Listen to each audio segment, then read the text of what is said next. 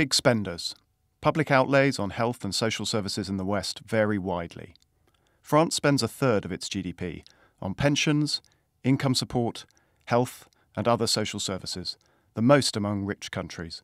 America, by contrast, spends less than a fifth. Big European countries fall in between. The OECD average is dragged down by countries with small welfare states, like Mexico and South Korea.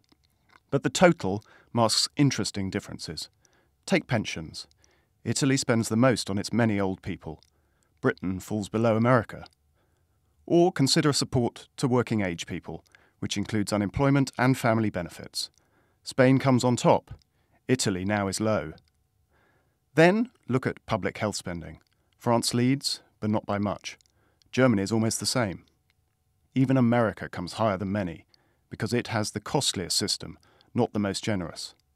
For other social services, the ranking differs again. Now Sweden is on top, by a wide margin. The result is France is highest overall, but isn't dominant in any area.